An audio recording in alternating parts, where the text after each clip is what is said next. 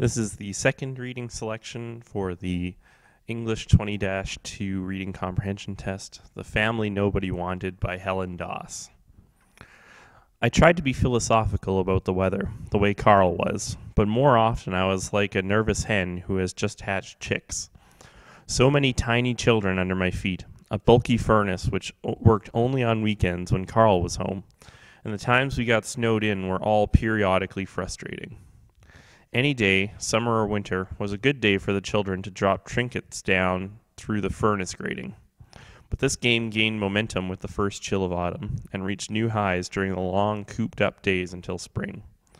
The heat from our furnace was caught in an outer shell, which funneled up from the basement to a large register set in the living room floor.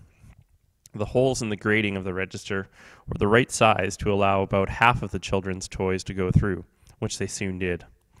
In spite of all I could do, every loose button, coin, toy, wheel, pin, pencil, spoon, or trinket that little fingers could find eventually wound up in that secret and inaccessible place between the inner and outer shells of the furnace.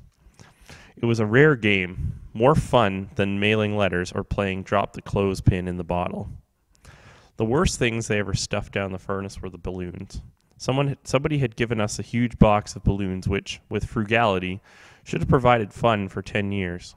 One freezing morning I gave each child a brightly colored balloon to play with, so they would be amused and stay out of mischief while I went to the basement to wrestle with the furnace. It took sweat, tears, and the last of my patience to get the fire going, but by the time I left the basement, it was really roaring. When I opened the door into the kitchen, black smoke billowed from the living room. A searing stench hit my nostrils and burned my eyes. "Where's the fire?" I yelled, my heart pounding as I stumbled into the living room and started sweeping little children into my arms. Susie was sitting near the register, weeping bitter tears. "Balloon all gone, mine," she sobbed, pointing toward the furnace. "All balloons gone." The smoke was all originating from the register, so I set my armload of children down.